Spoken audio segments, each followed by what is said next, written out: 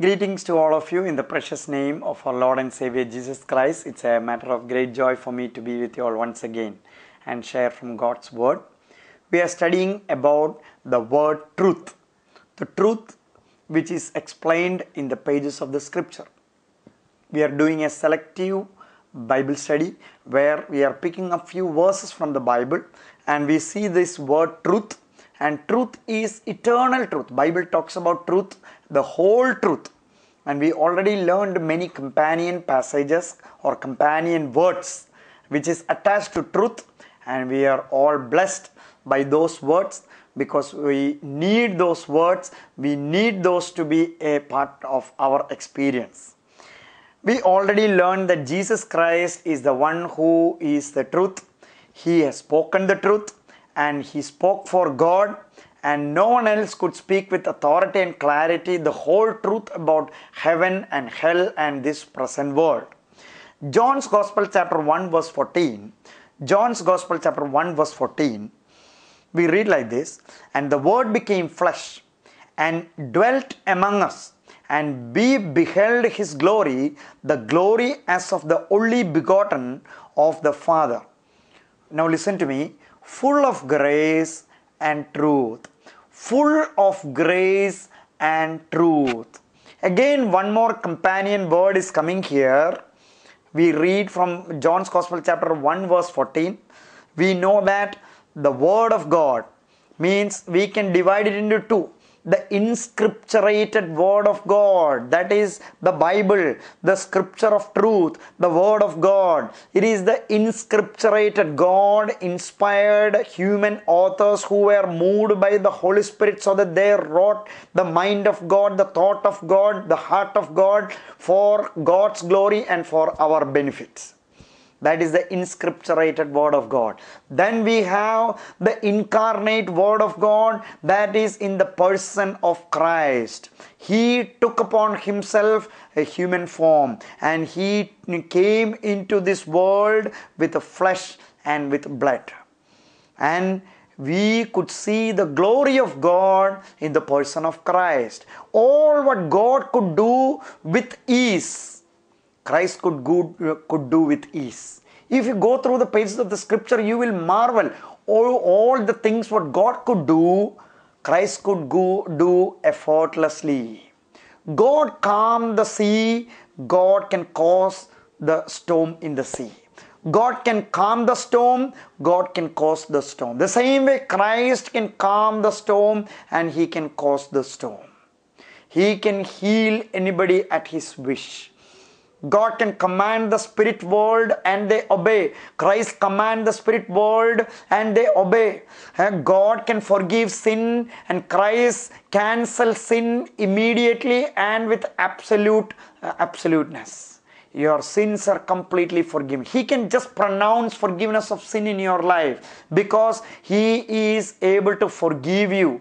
Because He is the Son of Man who took upon Himself the punishment of your sin without having a dent on His justice and without having a dent on His love, only Christ can forgive you. You think about any philosophy where God forgive, just like that, you can say that love over justice is not love at all. Think about it. If you find a culprit or a criminal who is convicted and he is brought to the court, a convicted criminal, a culprit is brought to the court, and here sits a judge, and judge, because he is so loving, without seeing any case, without hearing the arguments of the opposing advocate, if he just pronounce him not guilty and just allow him to walk out of the court, he is not loving the people whom he serves. He is not loving the law of the land. He becomes his love becomes an unjust love. He sitting on the seat of a judge, he will be doing injustice to the law and to the land. So that is not what happened with God when He wanted to love sinners and forgive sinners. You know what God did? Without having any dent to His justice, He punished His own Son, Lord Jesus Christ, for the sins of the world. He took the responsibility of your sin and my sin. He took the punishment of your sin and my sin, and the wrath of God was satisfied. Person of Christ took the punishment. He was crushed for our iniquity. He was condemned for our sin. He became a curse for us. He death our death. And He spared us without having any dent to the justice of God. God spared the sinner who trusts the Lord Jesus Christ and the sacrificial death on the cross of Calvary, which He undertook on behalf of you and me. So, we come to John's Gospel chapter 1 verse 14, and we see the companion word truth, the full of grace and full of truth. Full of grace. Grace means what? Grace means God's riches at Christ's expense. Grace is the unmerited favor which God bestows upon unworthy sinners. The unmerited favor which God bestows upon unworthy sinners. And that grace also becomes yours when you come to understand the truth of God's word. It is compelling. The truth of God's word is compelling. Truth of God's word is cajoling. Truth of God's word, it is attractive. It is not some drudgery. It is not that you read something without any enjoyment. It brings pleasure to your soul. It brings joy to your soul. It brings peace to your soul. And the grace of God to its fullness. Full of grace, not half of grace. Not some sprinkles of grace, but full of grace will be yours and mine if we are able to come to the truth of the Scripture, truth about our salvation, truth about our Savior, and you experience personally, not as a theory, but experience personally the gracious nature of our God. May the Lord grant that to your life and my life. John's Gospel chapter 1 verse 17. For the law was given through Moses, but the grace and truth came through Jesus Christ. The same companion word, grace and truth. It is merged in the person and work of Christ. John 3:21. John 3:21. But he who does the truth comes to light. Whether you want to look into your own heart and understand and acknowledge and affirm that you belong to the truth or not, whether you like to live in the light of God's word, whether you want God to convict you about the darkness in your soul. When you come to God's word, it will show you what you are lacking. It will show you what you need to change. It will show you your dirty attitude. It will show you the backsliding nature of your heart. It will show you your weakness. It will show you your inabilities. Would you like to see those things plain before your eyes so that you will have an opportunity to depend upon God and come out of those things? I urge you to come to God's word. It will be a blessed life to live in the illuminated light of God's word, and you will love it. And may the Lord give you the prompting through the Spirit of God to come to the light of God's word, come to the truth of God's word. John's Gospel chapter 4 verse 23. John's Gospel chapter 4 verse 23. You may be thinking, why I am not attending some practical issues and harping on those issues. I will tell you, I am speaking the word of God, and it is the prerogative of the Spirit of God to take it and apply it into your personal struggles and into your personal problems and into your personal agony, and He will do it. And it is with that confidence in the word of God that I sit and just explain the scripture to you. And it is the word of God, it is the Spirit of God which will apply it into your heart. If you need encouragement, He will encourage you with these verses. If you need to come out of your fear, God will give that to you. If He need to convict you about some of the issues in your heart, the word of God can do that. And it is with that absolute conviction and confidence in the word of God, the ability of the word of God, that I preach the word and teach the word by just explaining some of the verses, sticking on to some word. Now we are concentrating on the word truth. And I will tell you, children would like to have junk food. Children would like to have burgers and puffs and all bakery items and your ham and things like that. But nourishment, the true nourishment, does not come from the junk food. For your spiritual life, for your spiritual growth, for your spiritual maturity, you just leave all your problems and don't try to fix your problems, but you pursue God, you pursue God's word, you pursue God's kingdom. Seek ye first the kingdom of God, and all these things shall be added to your life. That is the basic foundational principle from which we study the scripture. It is not that I have this problem, how to get out of this problem. This is an anxiety, how to get out of this anxiety. You throw all those things. It is all temporal things. It is only for a season. But your eternity is at stake. Your eternal soul can go to hell if you have not repented and turned to God through the Lord Jesus Christ. Jesus Christ told, I am the way, truth and life, and no one comes to the Father but through me. He is an exclusive Savior. He is a Savior of the world. His message is for everybody, everywhere in the world. Preach the gospel to the end of the earth, end of the world, to the rich and to the poor, to the wise and the unwise. Why the message is so important? Because everybody need it. Why everybody need it? For all have fallen short of the glory of God. You cannot make a clause for that verse and say, except me. I am not that sinful like the other person. God is not asking for a comparative sinfulness. He is talking about the absolute sinfulness and the total depravity of your life and my life. As human beings, we are fallen short of the glory of God, and that is all what God's word says. I have illustrated that with some example. One example, I will tell it once again.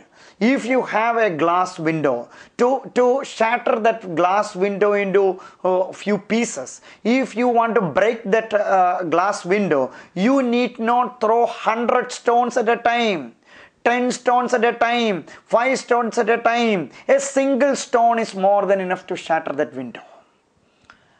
The holy demand of God's law, to break that, you need not do 100 sins. You need not do 10 sins. You need one sin to shatter that. You need to have one sin in your life for God to send you to hell. That is God's holiness. My dear friend, if you think that you are good enough, if you think that your charity or your good deeds or your righteousness is good enough to get you into heaven, you are totally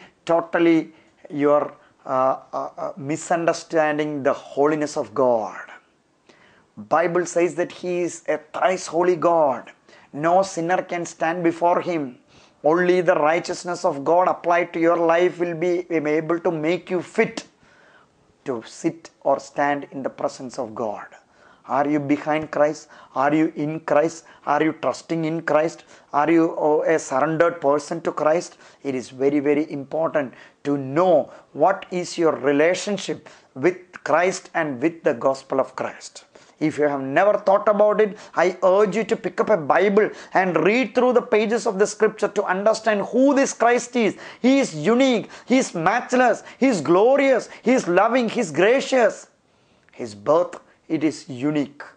If you read His birth, you will be wondering, what kind of a birth is this?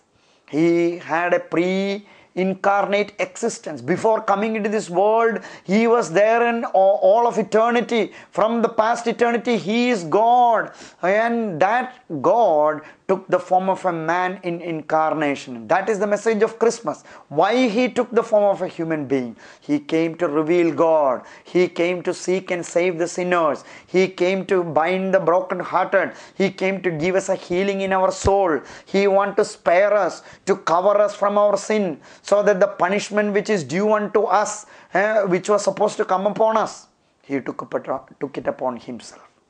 Will you love this Christ? Will you give some regard to this Christ? And this only Christ is your only hope.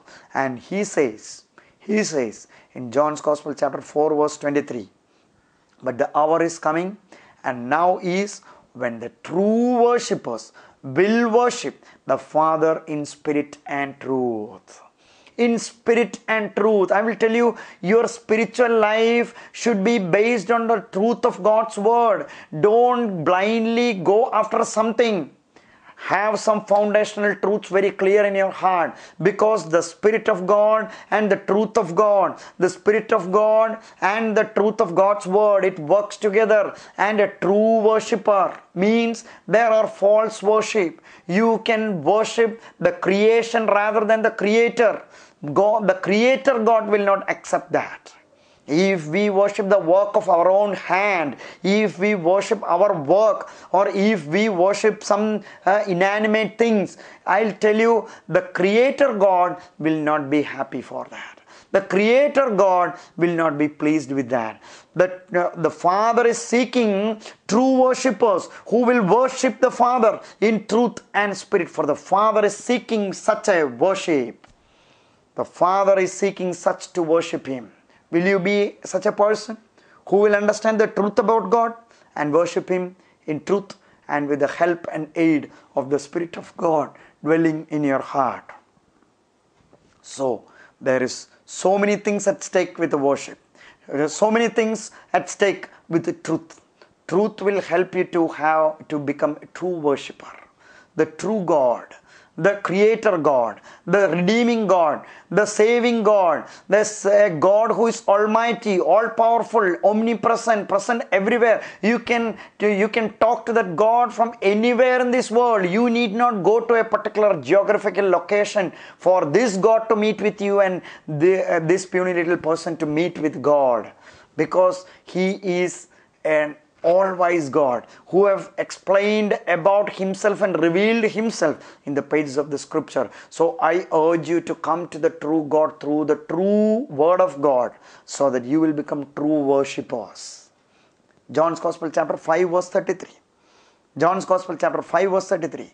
You have sent to John, and he has borne witness to the truth. Witness to the truth. If you have listened to the past few messages, it is all about truth that I am witnessing. It is all about the word of God that I am witnessing. It is all about the salvation and the truth about salvation that I am witnessing. I don't have any other thing to say other than the truth which God has given into our hands. Witness means he has seen something, he has heard something, he has experienced something, and he is just proclaiming it. I am nothing but a witness to the truth of God's faithfulness and God's truth in His word. John's Gospel chapter 8 verse 32. John's Gospel chapter 8 verse 32. If you have Bible, please read it in your own Bible. John's Gospel chapter 8 verse 32. And you shall know the truth, and the truth shall make you free. and you shall know the truth, and the truth shall make you free. Freedom is not the right and ability to do what you want to do or what you would like to do. I have told this many times, and I will tell you, if you are looking for true liberty and true freedom, you need to know the truth. Truth of God's word will liberate you, will make you free from all the superstition, all the superstitious thoughts and thinking what you have developed over time, what you have understood from others. The truth of God's word is liberating. And what is liberty and what is freedom? The true liberty and true freedom is the right and ability to do what you ought to do. What is that you ought to do as a creature? You need to honor God. You need to please God. You need to serve God. You need to be a shadow of God. You need to exhibit, you need to be a channel of God's blessing to others. You need to be a channel of God's love to others. You need to be a channel of God's help to others. And I will tell you that for that you need freedom. You need freedom from sin. You need freedom from selfishness. You need freedom from self-centeredness.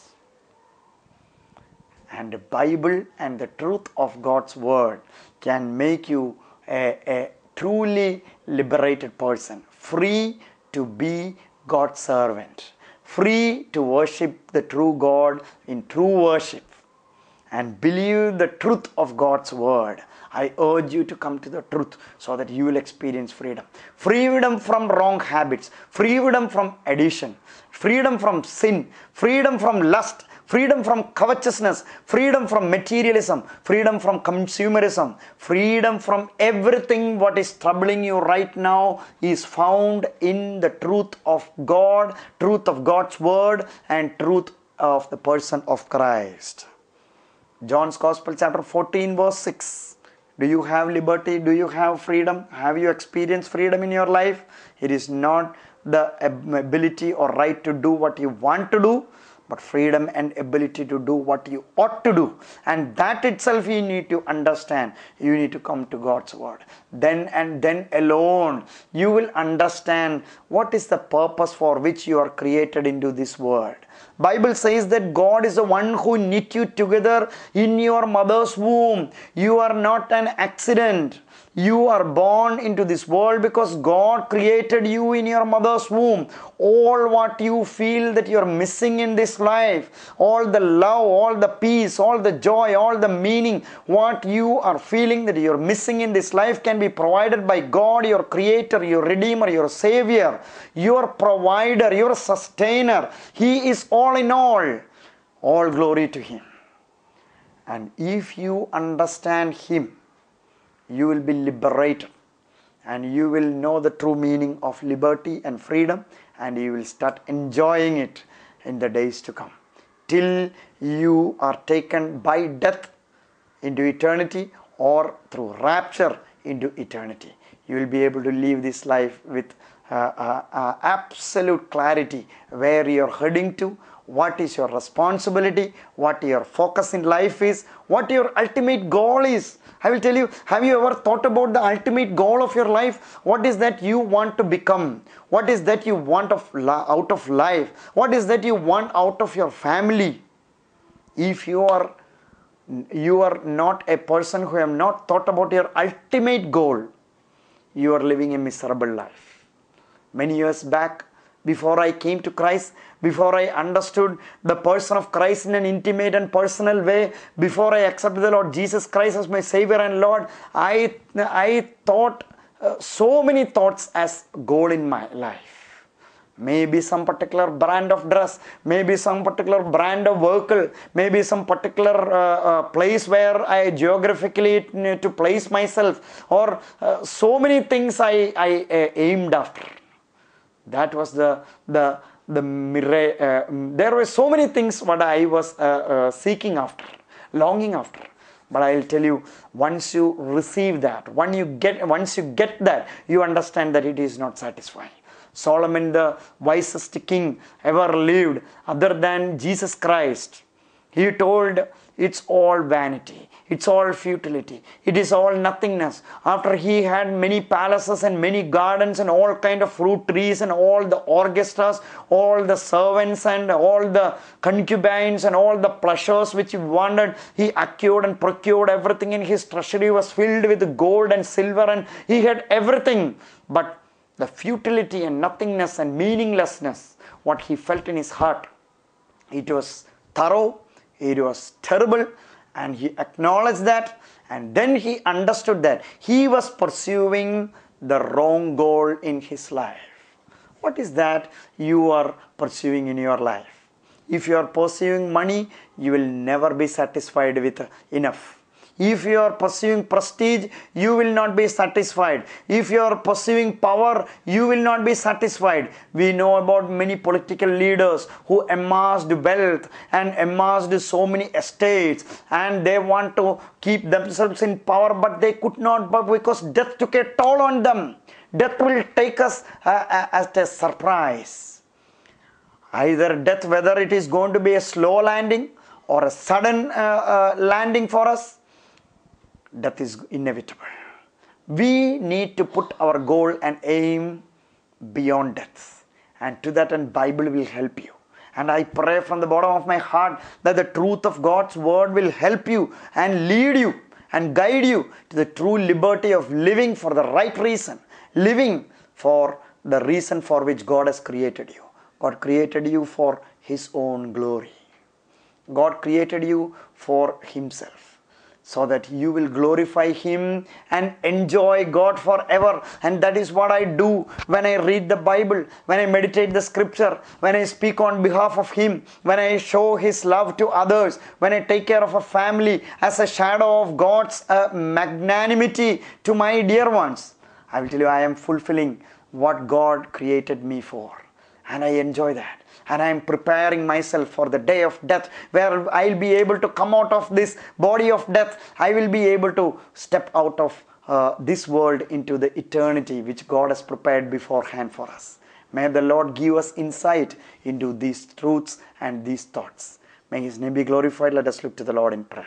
Loving Heavenly Father, we thank You for these precious truths which we can give liberty in our life, guidance in our life, which can give us a total different perspective to this fleeting life. This life which is so short, and every man, we need to face death at one point of time. Prepare us for eternity through Your word and through Your truth, so that we will find a gracious God, extremely gracious and extremely good and magnanimously glorious. And we need to be satisfied in You, and You are sufficient to satisfy all the deepest need of our heart. To that end, we give all glory to You and magnify Your matchless name. In Jesus Christ's precious name we pray.